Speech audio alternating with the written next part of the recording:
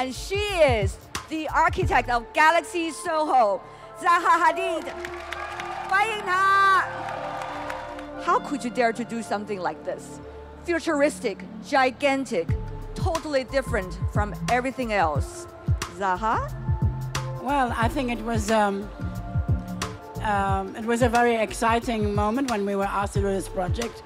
We always thought that we can do something quite unique in Beijing. I came to Beijing 30 years ago, and I knew even then that this is a great place to build at some point. Nobody at the time really believed me.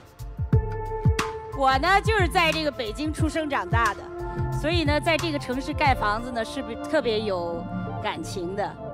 但是这个房子盖的时候，可能是我们又一个新的里程碑。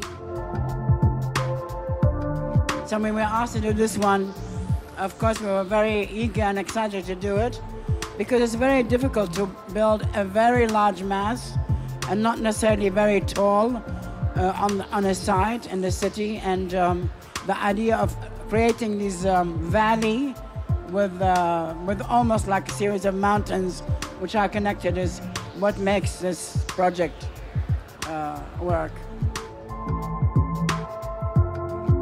有机会跟这个扎哈哈蒂女士一起合作呢，才带来了这个新的建筑。其实像扎哈这样的建筑呢，这么大规模的、这么超前的，在北京也是第一个。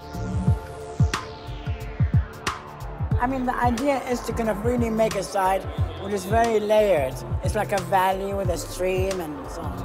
I like all the bridges and the connections, and when you drive through, you can see above, the things are happening above you, the things happening below you.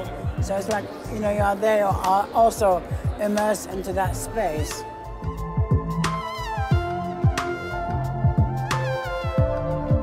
There was a 3D model done at the same time, between us in London and Beijing was done simultaneously. There are not many places, many people who use that technology to do these buildings. 为什么从来没有在世界各地有这么大的规模呢？因为中国就需要这么大规模的东西，这个本身大规模就是一个中国特点。People think that this really doesn't relate to China, but I'm saying is that, in the future, this would look like it was a Chinese project.